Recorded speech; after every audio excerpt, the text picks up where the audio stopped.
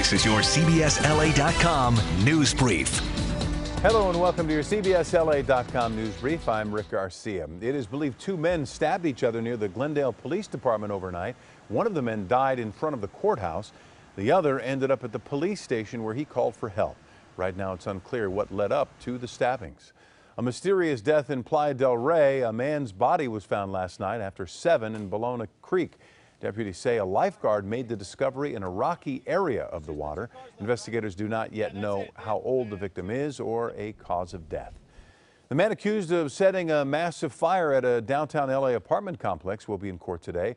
Dawood Abdul Wali is charged with setting fire to the Da Vinci complex last December while it was under construction. It caused $30 million in damage. A trendy cafe in Highland Park is shut down for repairs after a wild crash. A pickup plowed through the front of Highland Cafe on York yesterday morning. The driver then backed up and took off. Police are still looking for that driver.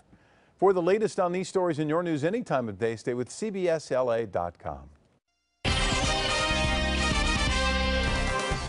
Getting a look at your 7-day microclimate forecast right here. You're going to see temperatures in the 70s, 80s, 90s, staying above average for the rest of the week, even though we're getting slightly cooler day by day, warmer by the end of the week and the weekend. That's your CBSLA.com News Brief. Remember, we're always on. Click Listen Live on our webpage to hear KNX News Radio and our other stations live anywhere you are.